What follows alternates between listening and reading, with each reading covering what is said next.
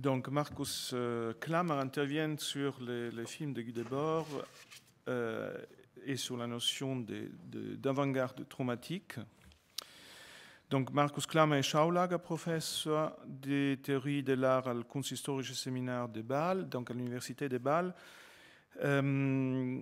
Schaulager-Professor aussi, pour nous, un lien très intéressant parce que lié à des pratiques aussi de l'art contemporain. Donc ça pour nous est vraiment un point très intéressant. Et donc il est directeur adjoint aussi des eikones de NFS Bildkritik, donc nous avons déjà parlé. Donc il a une formation de philosophe, d'historien de l'art et de littérature comparée.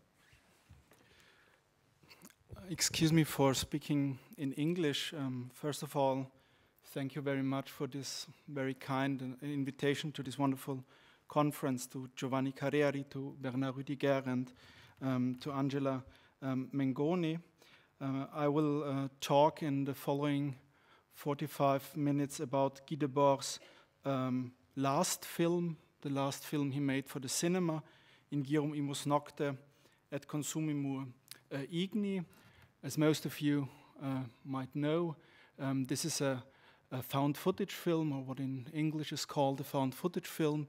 That means the film is composed of fragments of other movies Debord has stolen, has appropriated, or as it is said in French, détourné. And this film is accompanied, this stolen material of the film is accompanied by a voice-over commentary of Guy Debord himself, a voice-over commentary that is mostly a theoretical and ideological commentary on the history of the Avant-Garde movement, of the Situationist International. So to get us in sort of a situationist mood, in order to start the talk, I will first show a few minutes of the beginning of the film. And in my talk, I will mostly focus on the structure of the title of the film, in girum, imus, nocte, et consumimur, igni, which is a palindrome. That means a sentence that can be read both from the front and from the back. But first of all, let's take a short look at the beginning of the film.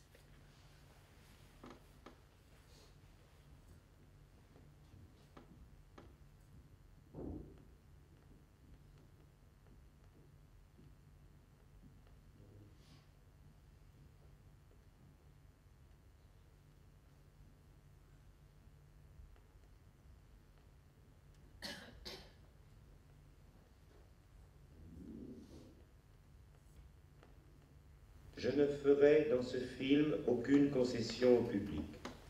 Plusieurs excellentes raisons justifient à mes yeux une telle conduite, et je vais les dire. Tout d'abord, il est assez notoire que je n'ai nulle part fait de concession aux idées dominantes de mon époque, ni à aucun des pouvoirs existants. Par ailleurs, quelle que soit l'époque, rien d'important ne s'est communiqué en ménageant un public, fût-il composé des contemporains de Périclès. et dans le miroir glacé de l'écran, les spectateurs ne voient présentement rien qui évoque les citoyens respectables d'une démocratie. Voilà bien l'essentiel. Ce public si parfaitement privé de liberté et qui a tout supporté mérite moins que tout autre d'être ménagé.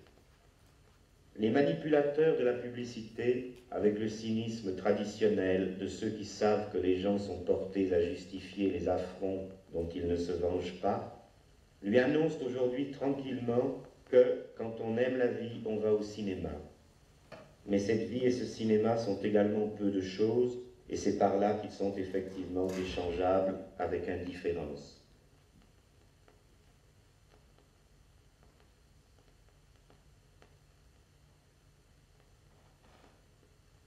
Le public du cinéma, qui n'a jamais été très bourgeois et qui n'est presque plus populaire, est désormais presque entièrement recruté dans une seule couche sociale, du reste devenue large. Celle des petits agents spécialisés dans les divers emplois de ces services dont le système productif actuel a si impérieusement besoin. Gestion, contrôle, entretien, recherche, enseignement, propagande, amusement et pseudo-critique.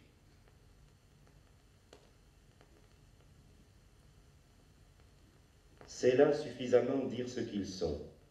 Il faut compter aussi, bien sûr, dans ce public qui va encore au cinéma, la même espèce quand, plus jeune, elle n'en est qu'au stade d'un apprentissage sommaire de ses diverses tâches d'encadrement.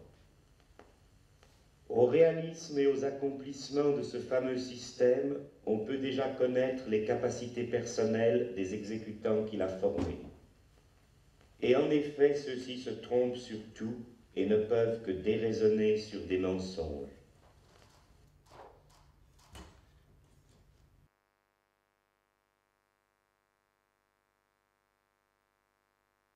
You have seen the film starts with sort of a sociological analysis of the audience of the cinema. In 1981, Guy Debord's final film, In girum, imus, nocte, consumimur, igni, premiered in theaters a good 3 years after its completion.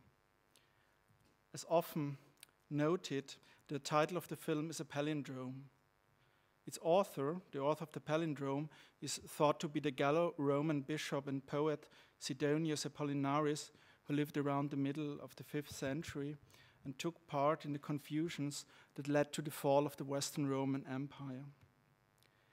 In girum, imus, nocte, consumimur, igni, we go in circles at night and are consumed by fire, which is the English translation of the palindrome, is thus a textual formation that presents the same sequence of letters, whether one writes it from beginning to end or from end to the beginning. Spoken aloud, the words are the same. Furthermore, the statement of the palindromic title itself seems directly related to its structure. We are going in circles. As Giorgio Agamben has remarked in an essay on Debord called Repetition and Stillness, at the very end of the film, Debord alludes again to the circular form when instead of the usual fin, the sentence à reprendre depuis le début fades in. Debord himself commented on this in 1980. I quote, Le mot reprendre a ici plusieurs sens conjoints dont il faut garder le maximum.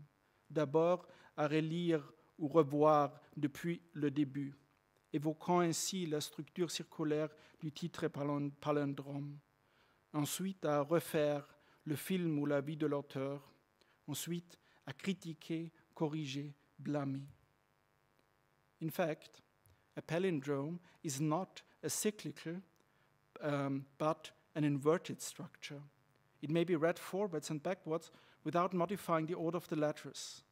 One may also arrange it in a circle, but the nature of the palindrome, in whatever graphic form it is represented, only reveals itself when one changes the direction of reading, when one brushes it against the grain, so to speak. Each palindrome points to an invisible fold, an unperceivable axis along which it may be divided in two identical mirror parts. And I'm showing here you one of the notes Marcel Duchamp has made for his 1926 film Anémique Cinéma. And here you can see this fold or this mirror axis Duchamp has drawn in red between the two words anémique and cinema. And of course, these two words are mirrored. And also this title of Anémique Cinéma by Duchamp is a palindrome, as you can see.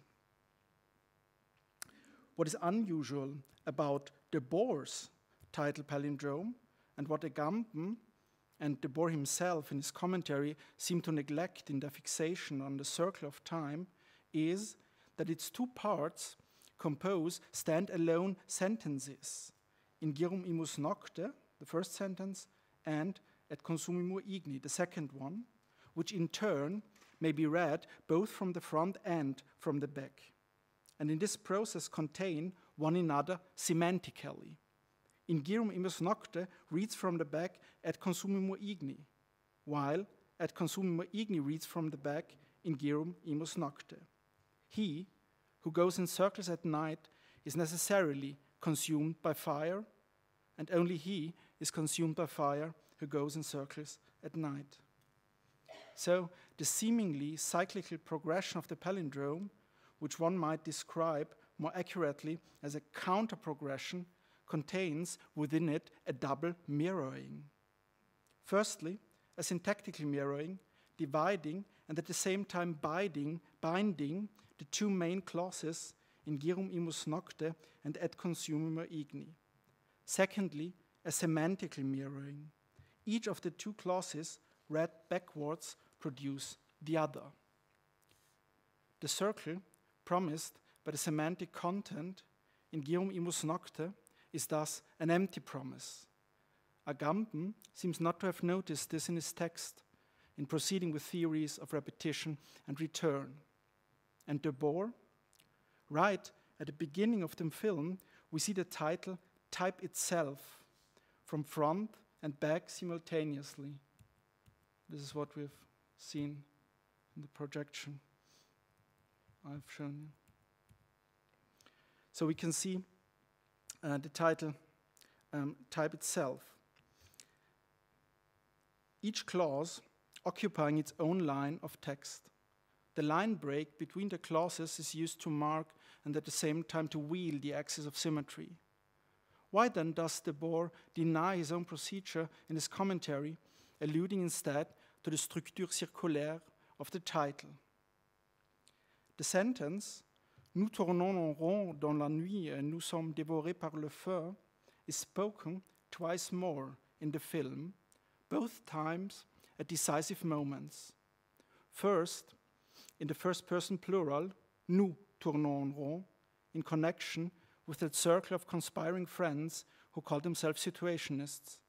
The second time in third person plural, ils tournent en rond, in connection with the so-called society of the spectacle. The society of the spectacle being what we today would call a late capitalist consumer society, where people only deal with images, with alienated representations of things and not with the things themselves. In the first case, the aim is to recall to memory a labyrinthine time without exit, one that is irrevocably past, lost in the current of history, but one which was a pinnacle, a point culminant du temps, as Debord puts it, a moment of highest intensity that contained everything, a situation similar to St. Augustine's concept of the nunc stans, the standing now or eternal moment. In the second case, Debord's voice, which glides over the film's images like a ship over water, refers to the circular time of the spectacle. The consumers of the society of the spectacles are themselves consumed by fire. But this time, it is no divine fire, but a fire of the eternal recurrence of the same, a rather infernal fire. No pleasure, however refined, no commodity, however expensive or cheap, is capable of satisfying their desire. they burn without burning up. They are themselves consumed in a circuit of consumptions. Both times, an insatiable desire is reported, a fire that cannot be quenched, embodied by the same labyrinthine, multiply folded sentence of the title palindrome. The significance of the fire could not be more different on the two occasions, though. The fire of a mystic love on the one hand, which for Debord is no longer the love of God, as in Dante's Divina Commedia, to which the film alludes, but rather the love of a clandestine revolutionary group, the situationist Avant-Garde, and the fire of hell on the other hand, which no longer consumes sinners, but the entire society of the spectacle without distinction. One and the same phrase, one and the same image, and yet they refer to entirely different things. They are loaded with double sense. Debord's films, above all La Société du Spectacle, but also in Girum, are interwoven with private photographs and film material of Debord, his friends and his wives. On the screen, these traces of a secret life take on the form of the spectacle, becoming indistinguishable from the blown-up faces of film stars on the movie screens or the blank expressions of the advertising models used by Debord. Whereas these faces, in fact, only the ever same, ever different mask of the commodity seem infused with a mysterious bliss. In a passage of In Girum, Debord's voice speaks scornfully of, I quote, cette poussière d'image, of which the film consists. But one should not believe its disdainful tone.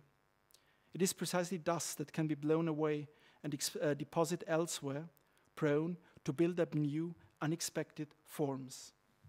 Thus, in a fragment torn from the original context, détourné, as Debord says, and inserted into the film In Girum, the fragment of a 1941 film about the unauthorized attack of General Custer on the tribes of the Sioux, Arapaho, and Cheyenne at Little Bighorn River, the situationists are not figured by the Indians, but by the doomed 7th Cavalry Regiment of General Custer. And Debord himself is, in Girum, beside General Custer, Zorro, and Robin Hood, all veritable representatives of Hollywood spectacle, the devil himself, as he appears in The Visiteur du Soir by Marcel Carné.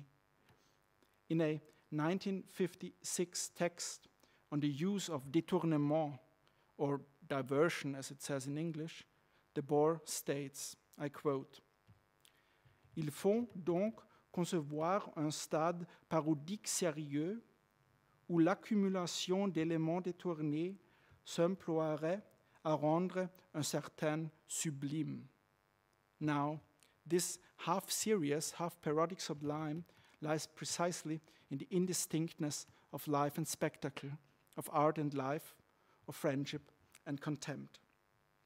In his essay, Légende pour Guy Debord, Servitude et libération des images, Emmanuel Bourdeau, with reference to the title of In Girum, speaks of a, I quote, mouvement de giration signifié par le palindrome. According to Bourdeau's statement, the palindrome expresses the movements of the film, those of the film strip in the projector as much as those of the persons and objects on screen.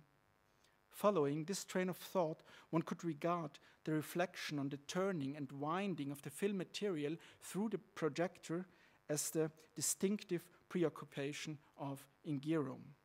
But I would like to argue in a different direction, in the direction of the structure of filmic time, which in itself is organized in a palindromic way.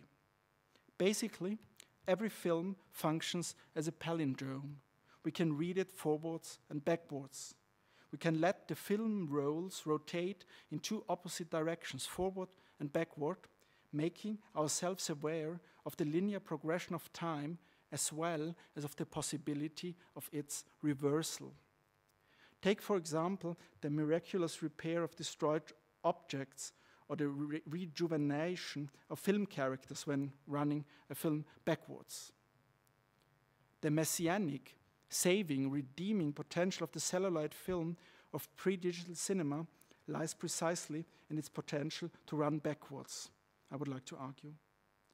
In film, the human desire for immortality becomes indistinguishable from the representation of transience. The cinema is a place that preserves the past, locked in the crystals of the film frame. And at the same time, it shows the past as irrevocably past, here and now, presently past, repeatable an arbitrary number of times.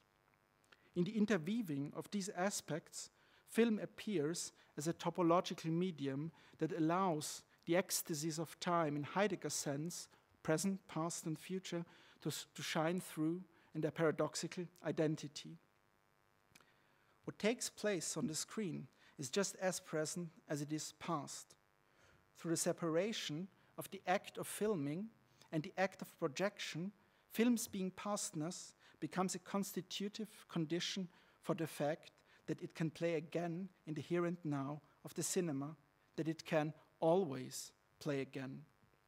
With reference to Stanley Cavell, the German film historian Sulgi Lee speaks of an, I quote, ontological condition, namely that film as automatic world projection necessarily awakes a past world to life, a world we can never be or could never have been present at apart from the movie itself, end of quote. This fact, I quote again Sulgi Lee, makes the mutual absence of image and spectator irreversible, end of quote. As I've hinted at, the structural being pastness of film is balanced by two different factors without thus being cancelled out or being reconciled. Firstly, by the possibility of running backwards, and secondly, by the fundamental repeatability of the time span conserved in the film in the process of projection. The repeatability of film grounds its openness to the future.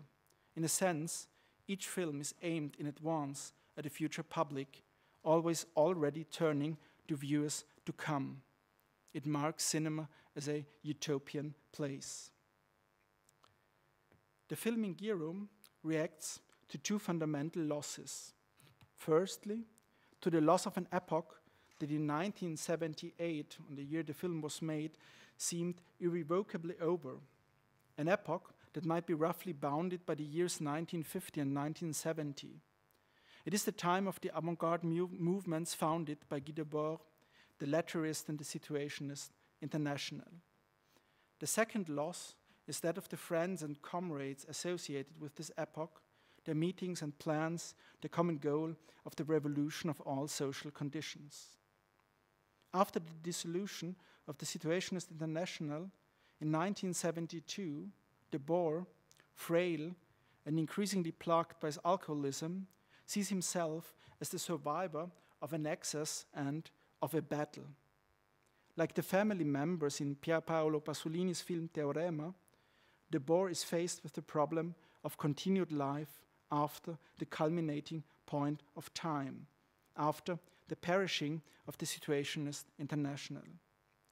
In girum, confronts that problem of survival by constructing a paranoiac, self-enclosed filmic subjectivity, as I would like to argue. The conceptual difference between the end of the early Situationist era film Critique de la Séparation from 1961 and in girum may illustrate this point. Critique de la Séparation still propagates a radically open, revolutionary form of the filmic. I quote from the film, toute expression artistique cohérente exprime déjà la cohérence du passé, la passivité. And the voice track, spoken by Debord himself, ends with the sentence, je commence à peine à vous faire comprendre que je ne veux pas jouer ce jeu-là. At the end of the film Critique de la Séparation, the sentence is projected à suivre. This seems to be saying, in that I, I'm speaking now for Debord, have the film end abruptly, I am beginning no longer to take part in this game of art. Film and its procedures are only significant to me insofar as they can count as examples of a revolution capable of gripping and transforming the whole of our life and the whole of our perception. The end title, À suivre, then means you should follow my example and the example given by this film, but not within the confines of art, within the confines of this film, but rather in that you become active yourselves, changing your perceptions and your environment. A similar sentence appears at the end of girum. This one reads, à reprendre depuis le début. The expression seems to allude to musical notation, which, with the Italian words da capo, demands the repetition of a segment of music. Here, the film itself is supposed to be repeated. Its end should join itself to its beginning so that an infinite loop is formed, folding back on itself, removed from historical time. This loop does not so much repeat as it suspends time, causes time to freeze in the spatially closed structure of the body of the film strip. Like no other film by Debord, girum is a dialectical self-portrait, authentic and faked, genuine and ungenuine at the same time. It presents Debord not only in the form of his voice and the photographs that show him at various ages, but also in the allegorical guise of all the Hollywood heroes who appear in the film, as we have already heard, from Robin Hood to General Custer to Zorro. The flat, distant narrator's voice of Debord calls girum a film qui méprise cette poussière d'images qui le compose. But the dust of images keeps showing Debord's own countenance. Thus, near the end of the film, the last self-portrait of Rembrandt appears as the culminating point of a series of photographic portraits of Debord himself, while Debord's voice denounces the great works of art. As I've stated, the half palindromes of the film title, girum imus nocte and et consumimur igni, carry in the order of the letters a second invisible sense which is only readable in reading backwards. Girum imus nocte always already means et consumimur igni and vice versa. In this sense, Debord's method of self-portraiture or self-mirroring in the inauthentic is palindromic. The intimacy of the author-subject Debord is folded into the palindrome as the both necessary and redeeming other side of the alien, the false, the reified, with the goal of preserving it from the universal equivalence machinery of the spectacle. This procedure recalls the methodological cunning of the dialectics of the Enlightenment of Theodor Adorno and Max Horkheimer. As they make clear, the battle against the brutal dialectic of human existence can only be fought with the means of dialectic itself. The only escape lies in the radicalization of this dialectic. For Adorno and Horkheimer, as much as for Debord, the right, unalienated life has to be conceived as the radicalization of the wrong life, the becoming indistinguishable of the two lives. Debord mirrors himself not only in the timeless, eternally living heroes of spectacular Hollywood cinema, but also in the photographs of his friends from the times of the Letterist and Situationist International, who keep reappearing in the film without commentary and without being named. François Bégodeau has called Debord's late film a tombeau pour l'amitié. I think that is not exactly right. Girum features Debord as this grave, Debord himself as this grave. Those friendships are over. The conditions under which they were made no longer hold. Some friends are dead, like Oscar Jorn. Others have become insane, like Gilles Livin. And the situationist Avant-Garde has suffered shipwreck. But the survivor Debord preserves the past times and dead friendships in his memory and enshrines them in the film girum. Not indeed as they were, but as Debord remembers them and as he wishes to preserve them. In Girum's filmic memory is of a paranoiac, totalitarian structure that bends back on itself just as the end of the film bends back on its beginning. A totality that makes the friends and past moments of friendship appear as mere functions of the immanence of Debord's own absolute memory. In contrast to Pasolini, who in Théorie sets the problem of survival after the culminating point of history in a eschatological context and finds utopian refuge for the survivors in the Christian tradition of the past and in the peasant rituals of the simple people, Debord's procedure is deeply pessimistic. The whole of the past, which must be saved, is contracted to the person of the survivor who literally embodies it. Under the seal of the palindrome, Debordian autobiography and filmic structure merge into a traumatic subjectivity incorporated in the film in girum. According to the rules of the palindrome, the identification of self and film is pronounced not implicitly but explicitly. I quote from the soundtrack, Ainsi donc, au lieu d'ajouter un film à des milliers de films quelconques, je préfère exposer ici pourquoi je ne ferai rien de tel. Ceci revient à remplacer les aventures futiles que compte le cinéma par l'examen d'un sujet important, moi-même. The identification of self and film does not, however, refer only to the film content, but also to its structure, just as the palindrome does not simply deliver a model in terms of content, so saying we go at night in circles and are consumed by fire, but rather sets into motion a play between cyclic message and folded structure. Let us call to mind that the title palindrome of Girum is in fact redundant or folded in a double sense. On the one hand, the full sense of the whole palindrome lies folded already in each of the half palindromes in girum, imus, nocte and et consumimur, igni.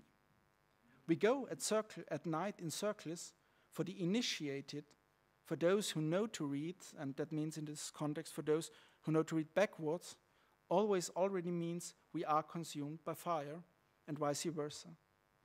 On the other hand, in the complete title palindrome, the implicit sense folded into each half palindrome is being made explicit, clear, and obvious to everyone, and no longer just to the initiated. In girum, imus, nocte et consumimur, igni. The title palindrome shows what it hides. The two half palindromes are not only folded into one another, they are also folded out in mirror symmetry beside one another. Debord's palindrome does not fulfill its basic function of keeping a hidden meaning, of keeping a secret, but rather it openly exposes this secret to view. One might argue that there is no secret after all here, no clandestine community of friends to be protected by secrecy, and indeed there no longer is. The secret, which was hidden like a treasure in the depths of Debord's memory, now lies spread out on the surface of the film. The secret is this film. It coexists with the film's publicity and vanishes in plain view like the purloined letter of Edgar Allan Poe. Public visibility assimilates the secret, just as Debord assimilates the lost friendships and shared pasts in his memory. What began as an outbreak from art to experimental forms of social life ends after the dissolution and atomization of the collected efforts again as art, in a monumental work like in girum. Under the conditions of the spectaculaire intégré, the saving of a secret life, which for the situationists always meant a life beyond the grand structures that regulate communication and commerce in a capitalist society, can only be had at the price of total self-reference. It is in this sense that we must understand the third meaning given by Debord to the final title, à reprendre depuis le début, in his commentary to In Girum: to critique, to correct, to blame. The correcting authority is the film itself. It corrects itself in its repetitions. The repetitions are identical for there is nothing particular to correct. In girum is its own public. In January 1979, Debord wrote in the foreword to the 4th Italian edition of La Société du Spectacle. I quote in English. In 1967, I wanted the Situationist International to possess a theoretical book. The DSI was at that time the extremist group that had done the most to bring back revolutionary questioning in modern society. And it was obvious that this group, which had already claimed victory on the terrain of theoretical critique and that continued it skillfully on that of practical agitation, was approaching the culminating point of its action. A few years later, the Situationist International disbanded. In April 1972, Debord's house publisher, Champs Libres, published the corresponding manifesto, La véritable scission dans l'international, co-authored by Debord and the last remaining member beside himself, Gianfranco Sanguinetti. The culminating point of its action, as Debord writes retrospectively of the Situationist International in third-person singular, May 1968, proved at the same time the beginning of the end. The Situationist International had survived the realistic possibility of the realization of its revolutionary plans in society as a whole only by a little. And it even seems that it was not made to survive from the beginning. A commentary of Debord from Ingirum points in this direction. It refers to the politically decisive battles towards the end of the 1960s. I quote, and this is again from the film soundtrack, Le principal résultat à écouter ceux qui ont l'air de regretter que la bataille ait été livrée sans les attendre, on pourrait croire que c'est le fait qu'une avant-garde sacrifiée est complètement fondue dans ce choc. Je trouve qu'elle était faite pour cela, les avant-gardes n'ont qu'un temps. There is, in Debord, an ethos of the small group.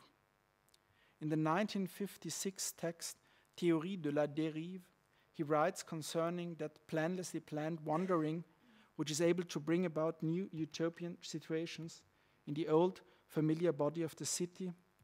I quote, On peut dériver seul, mais tout indique que la répartition numérique la plus fructueuse consiste en plusieurs petits groupes de 2 ou 3 personnes. For Debord, isolation from the society of the spectacle, with its smooth circulation of commodities, images, and desires, is an essential condition for the experimentation with diverging forms of life. The core of the Avant-Garde group lends the individual revolutionary a communitarian support. If not literally a core in the military sense, it is nevertheless to be seen as collective corpus or body. As such, it fulfills the task of imaginatively multiplying and enlarging the body of the individual revolutionary, protecting it, camouflaging, and strengthening it. On the other hand, it functions as a supplement for society as a whole, so that the effects of the avant-garde on itself can also always be interpreted as effects on society, or at least as preparations for such. A good deal of the utopian power of the avant-gardes lies in this concentration of energies in small units, which try out and at the same time defer the revolution of society as a whole. In the period after the dissolution of the Situationist International in 1972, the subject Debord's loss of the core of the Situationist International had to be compensated. Debord begins to stylize himself as a survivor of a great catastrophe, namely the death of the avant-garde. A survivor who not only preserves in memory the vanished past and the lost companions, but literally incorporates them. Elias Canetti describes a comparable process of incorporation in the last chapter of Masse et Puissance, a book conceived somewhat parallel to and in competition with Sigmund Freud's psychoanalytic remarks on an autobiographically described case of paranoia. As Freud, Canetti makes use of the famous autobiographical notes of the Saxon judge Daniel Paul Schreber, published in 1903, as a paradigm for the paranoid forms of authority. Schreber's paranoia, according to Canetti, is based on the, I quote, feeling of the catastrophic. Canetti says, quote, all mankind had perished. Schreber thought himself the last remaining real human. The real humans had all perished. The only one who lived was himself. End of quote. Schreber acts as the magnet and the reservoir of a threatened collectivity, namely the totality of dead souls. Quote again from Canetti, from Masse und Macht.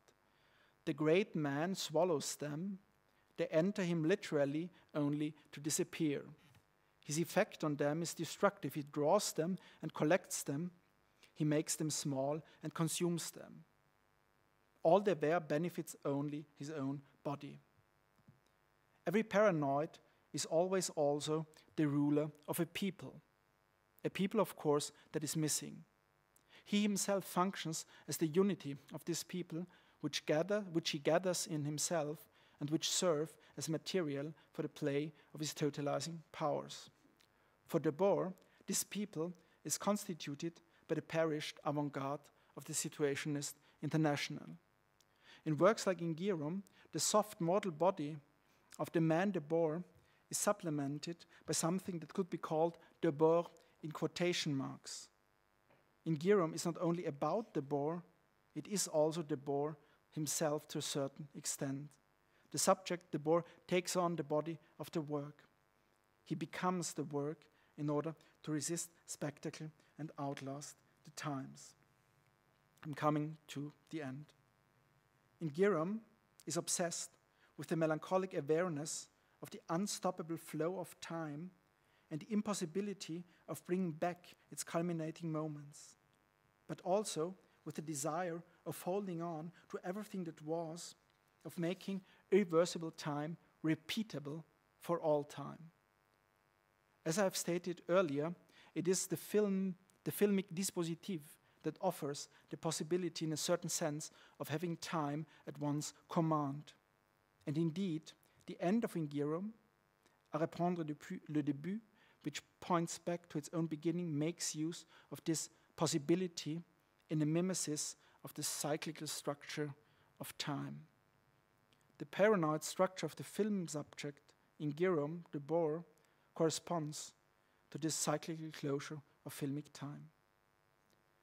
The whole time span of the film is filled almost from the first to the last second with Debord's own voice, as if the film images lend Debord's cool, monotone, indifferently gliding voice a glossy, smooth, visible black and white body.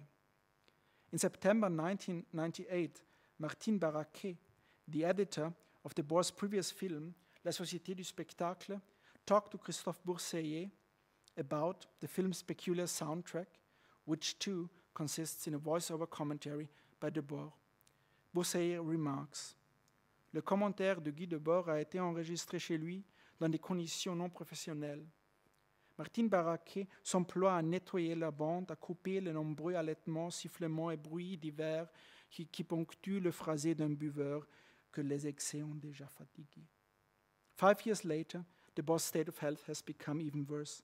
He suffers from gout, he can only walk with a cane.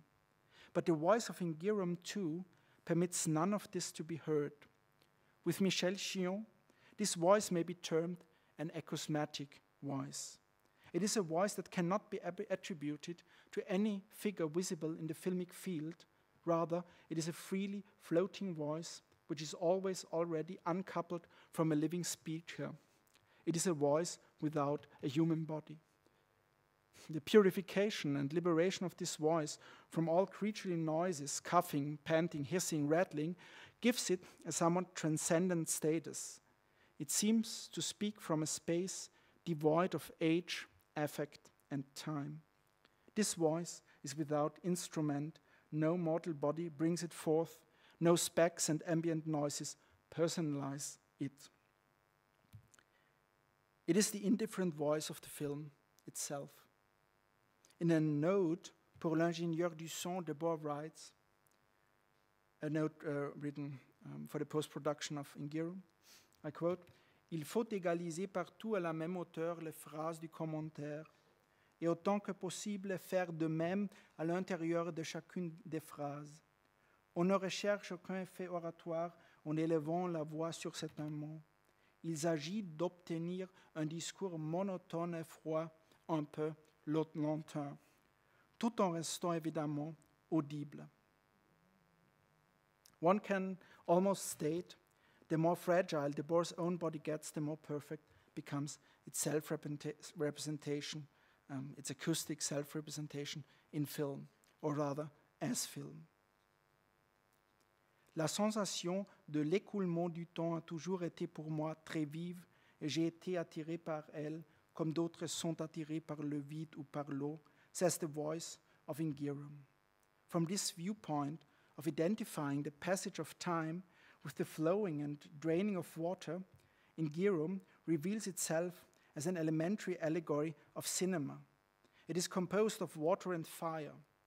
While the constant fire of the projection beam consumes the film frame by frame, marking the culminating point of time, the movement of the film roll in the night of the cinema hall makes visible the continuous stream of images, the passage of time. In girum imus nocte et consumimur igni, what speaks here are the film images themselves, ephemeral, mechanized moths that go on a circular way through the fire night after night. Thanks very much for your attention.